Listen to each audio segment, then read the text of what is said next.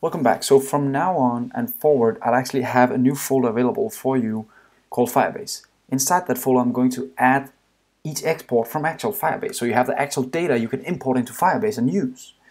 Now the reason I'm showing you this now is because I already changed the data. So I was thinking if you guys kind of try to map my structure, well, I'm sorry, but it's just changed into this now. So what I want to do in this new structure is actually I want to try and show you a few things like updating multiple areas at once and stuff like that. So I thought it could be cool just to play with another way to show the roles. So what I did is I made the roles with a unique ID and then they got a name now. Meaning that if I want to change the name, I can just do it once and then it'll actually, every place where this ID is used, it should actually be able to change that name. Now the other thing I did is I just moved the users inside this new place, so that should be it.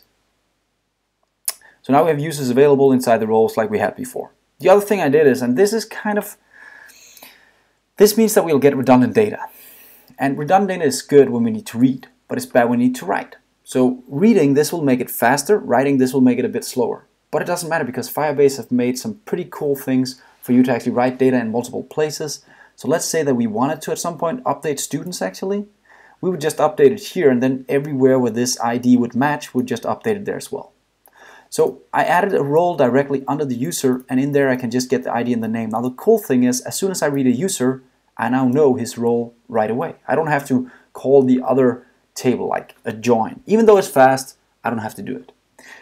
Another thing you should notice is that it's outside of profile, so even if I go in as a user, as a student, I cannot go in and override the role and pick a new one. You can only do that as admins or educators. Okay, so that's the new way it should look, and I added this file inside the next tag, so you can go and grab it inside tag 30. But how do we actually import it into Firebase, right? So if I go to Firebase now, this is how it looks. So that's not the data I want. This is the old data. What you do is pretty simple. You just open this guy right here, you say import JSON, and then you find, pressing the browse, I'll find the file. So here I find my root project, and in there I found my Firebase folder that I just created for you guys, and then you just pick the JSON file. And this is the new one, this is the old one. This is the new one you're going to use from now on. The old one will be deleted in the next release. So I'll say open, and it'll warn me that if you do this, you'll lose all the data, and I'll just say import. And notice it actually refreshes and actually does a live reload to whoever is listening. That's all I had to do. So now my users actually have roles available, and this is what we just did, is actually seeding the database. We filled in some pre-filled data for the database. Very simple way to do it. See you in the next lesson where we'll start using these roles. Have fun.